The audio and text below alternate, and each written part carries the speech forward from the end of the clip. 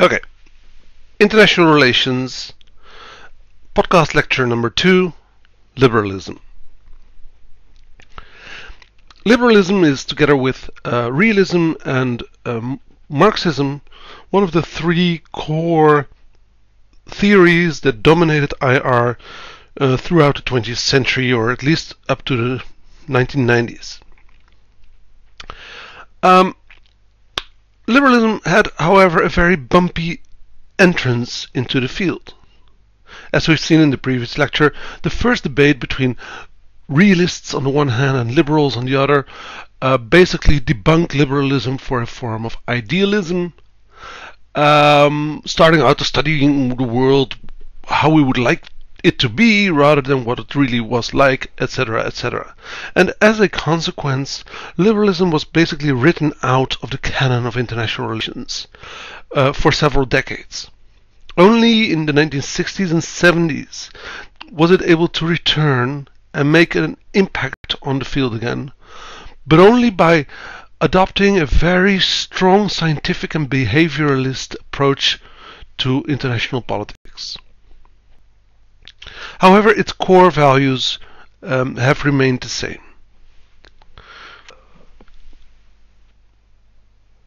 Intellectual background of liberalism started in the age of the Enlightenment, in the late 17th century, when there was a whole range of political and economical, cultural and scientific changes in Europe, which gave a lot of contemporaries the sense that there were things changing from a period of darkness and violence towards a more peaceful, scientific, reason and culturally advanced era. And at the core of this liberal movement were three main ideas: individual freedom, reason, and progress. These three, reason, liberty, and progress, were not separated issues on the liberal agenda, but actually were understood to be mutually constitutive. Individual freedom, the freedom to make your own choices, was seen as essential for the ability to be rational, to be within reason. Freedom here, therefore, doesn't mean the freedom to actually do whatever you want, but rather the freedom to make the right choice, to be within reason, to be reasonable. Simultaneously, our ability to be rational is something that we need in order to preserve our freedom. So the two actually are two sides of the one coin. And in liberal thought, both contribute to progress. Progress seen as the sort of a longer-term development of human civilization towards something better. One of the early proponents of this liberal thought was John Locke, who has been incredibly important, for instance, for the United States Constitution. And for Locke, the state of nature, which we discussed last week in our episode on realism, doesn't necessarily have to end in a Hobbesian state of violence or in a Leviathan that keeps us all violently in check. For Hobbes, we can actually rationally come together and find solutions for our shared problems. And one of the ways we can do that is actually by collectively delegating authority on leaders that we elect, and thus imposing on ourselves and on our leaders a social contract. By electing our leaders in this way, actually, we make them accountable for their decisions, and therefore we will be willing to grant them the authority that they need to make those decisions. So, for Locke, at the end of the day, the freedom of individuals that are able to make choices and their reason, their ability to reason their way through puzzles, particularly collectively, can achieve progress in society. Not based on the goodness of man or some form of altruism, but actually based on reason, well-calculated self-interest. Another famous liberal thinker of the day was Immanuel Kant, whose essay Perpetual Peace has had a huge impact on international relations theories.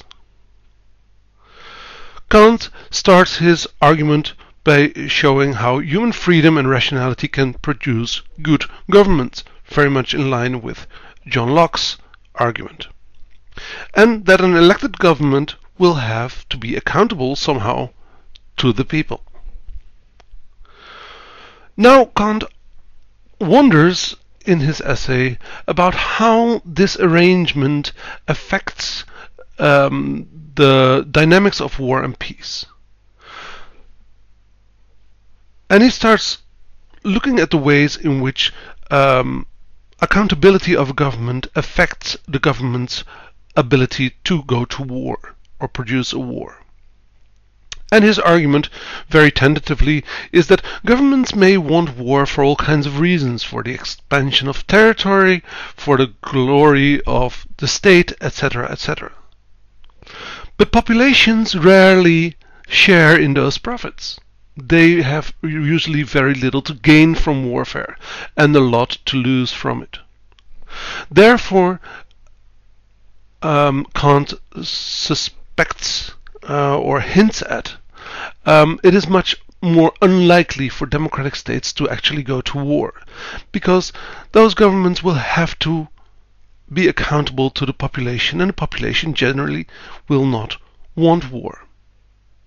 So what he poses in his essay as a question is whether or in what ways democracies actually lead to the possibility of global peace.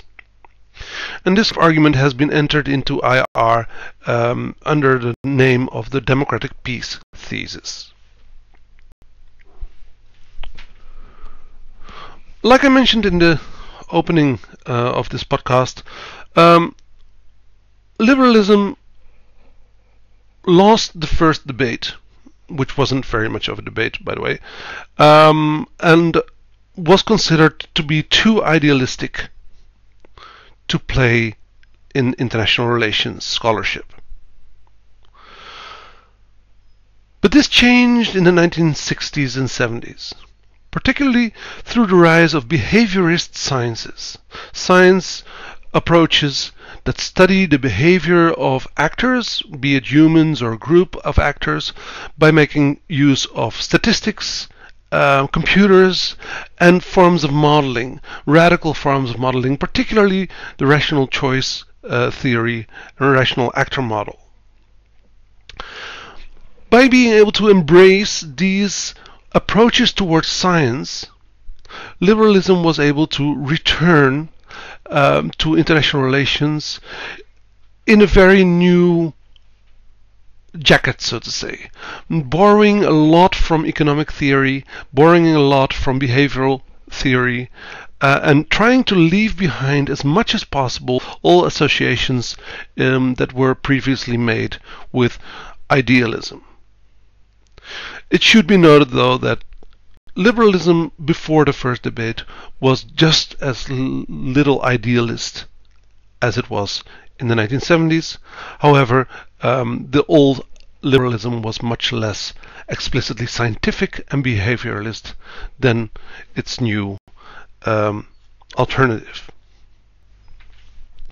So, when liberalism returned to IR, it came in three main flavors, so to say.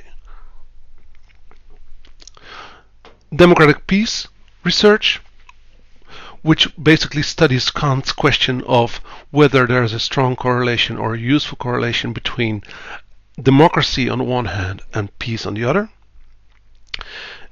Interdependence theory, which studies the way in which trade affects war and peace, with the underlying idea that if countries are heavily trading with one another, the costs of war would rise, because it would also affect those trade relations.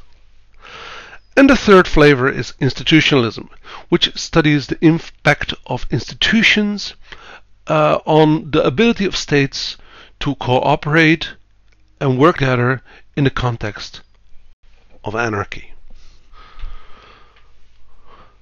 Democratic peace theory has been taken place for over 50 years now.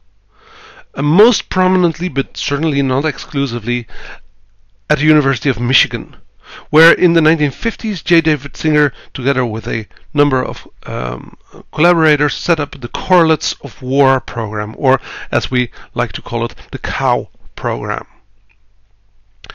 And the Correlates of War program is roughly a database containing pretty much all variables having to do with war and peace since the early 19th century. So this database contains data on government types, on violent conflict, on years of peace, on trade, on all kinds of aspects having to do with war, peace and government of all countries in the world for almost 200 years. It should be noted, by the way, that this database is freely accessible. So if you are interested in doing statistics in international relations, you can actually use the data available to you in the Correlates of War program. Two things to be noted in democratic peace theory. First of all, that yes, there is a very strong correlation between democracy, free markets, and peace. These three seem to be hanging together very, very strongly. However, secondly, even though democratic peace thesis suggests that there is a correlation between democracy and peace, this certainly does not imply that democracies don't go to war. There is a very strong correlation between two democratic countries going to war. They rarely do so. Democracies, it has been found, almost never fight other democracies. However, democracies do fight non-democracies, or at least countries that they consider to be non-democracies. So, on the one hand, the democratic peace theory school has been able to confirm aspects of Kant's perpetual peace thesis, but on the other hand, things are more complicated, and the studies are still evolving. Interdependence is a different school of IR liberalism that came up in the 1970s, particularly through Robert Keohane and Joseph Nye. And it was in itself nothing new. The liberalism that was available during the first debate had already been based on this idea of commercial peace, that if countries have a lot of trade between them, the cost of going to war with one another will simply rise. Keohane and I actually dust off this premise and bring it back into international relations with a more modern and a more scientific approach, where they are taking interdependence as a growing set of arrangements that we now would call globalization. And they show how the costs of warfare are related with the growth of globalization. Once again, their analysis has nothing to do with the nature of government or altruism in some form, but rather with a purely rational calculation of costs and benefits. And their point being that under globalization, it is going to be much harder for states to actually start wars. The third school of higher liberalism is what is called institutionalism or neoliberal institutionalism, which basically studies the role of institutions and regimes in international relations. Institutions can be seen as a set of institutional practices that have been embedded in all kind of local and non-local forms of governance. So institutions are, for instance, the United Nations, or the World Health Organization, or the European Union, etc. Regimes are considered to be more like institutionalized forms of norms and values that countries have agreed upon to pursue together, but are much less firmly institutionalized than, for instance, the United Nations. So, for instance, the whaling ban is considered to be a regime, or the Kyoto Protocol.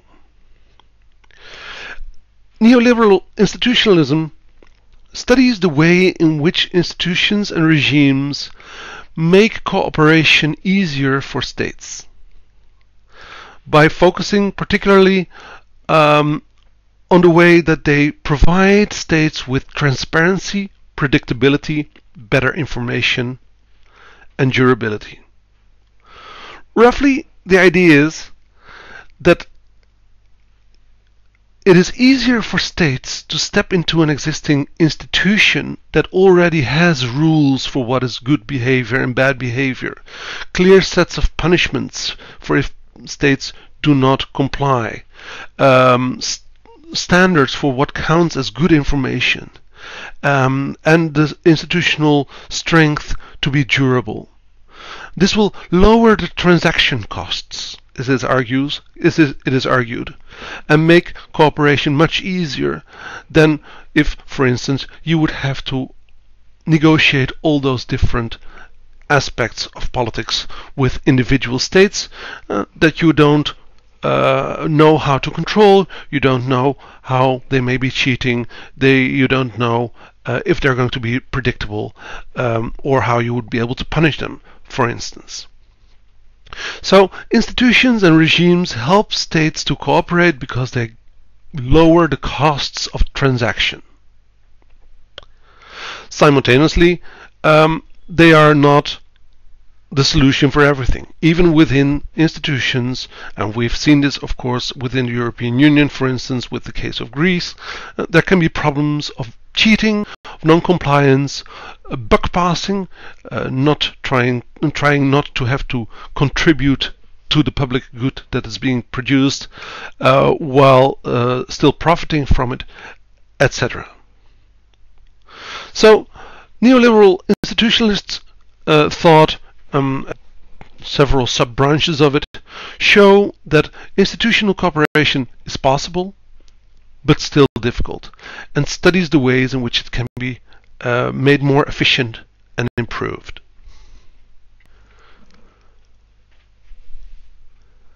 In the 1990s, we see something of a convergence between neorealism on the one hand, which is basically the school of thought coming out of structural realism with Walz's polarity, and neoliberal theory.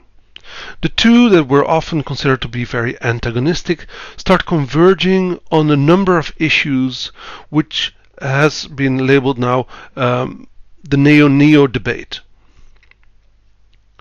Both neorealism and neoliberalism accept the anarchic nature of the international, the need for security, and the role of power in politics. Right. Both of them also accept that politics is a rational endeavor, and that states carefully should weigh costs and benefits of each decision. They differ on relatively small things. Roughly, the biggest thing is that they differ on their take of how much we can mitigate the effects of anarchy. Neorealists will maintain that anarchy cannot be softened sustainably and considerably, except in maybe short periods of calm. But that in the end of the day, anarchy will rear its ugly head again and will lead to new phases of competition. Neoliberalism is more optimistic here and sees considerable opportunities for cooperation, even though it acknowledges that this will not resolve all issues. So in that sense, it is something of a glass half full, glass half empty discussion. They also differ on the difference between absolute gains and relative gains.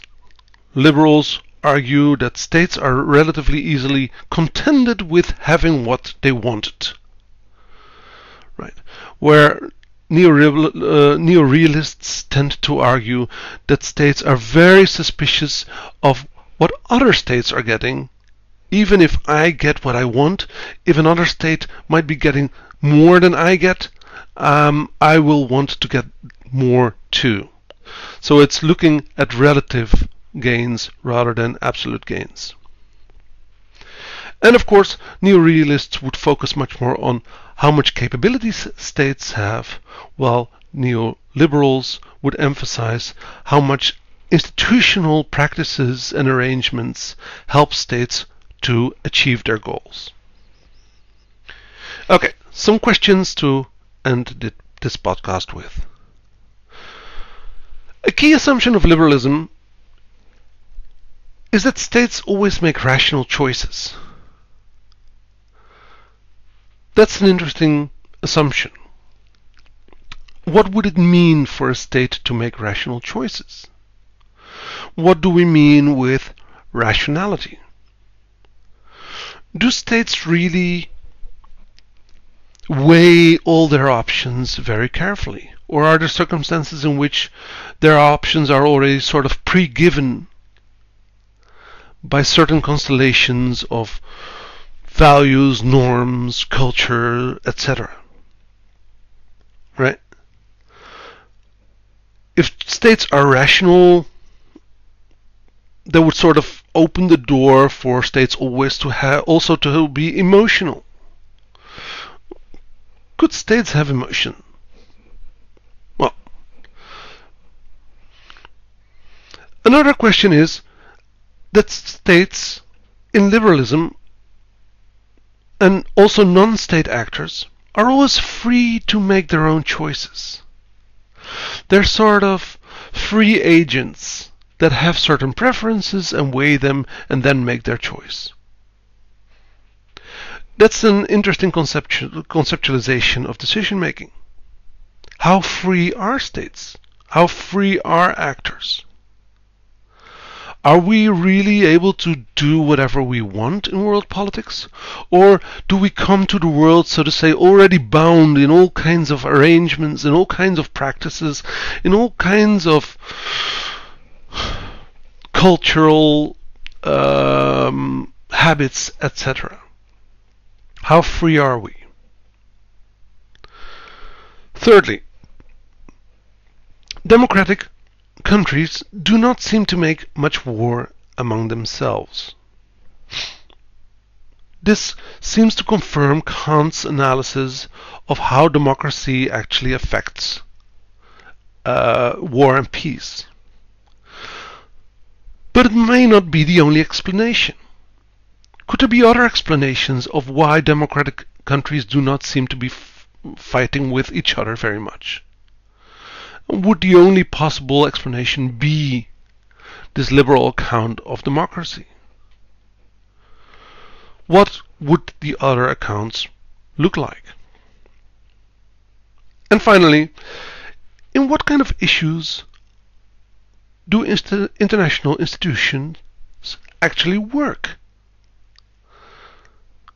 We seem to be relatively unhappy with the ability of the United Nations to resolve certain kinds of issues. On the other hand, institutions like the European Union are often criticized for being actually very effective, for being effective in redistributing money flows and providing all kinds of solutions that its contenders do not like. So what kind of issues are issues that institutions are able to deal well with? And what are the issues in which they actually perform weakly?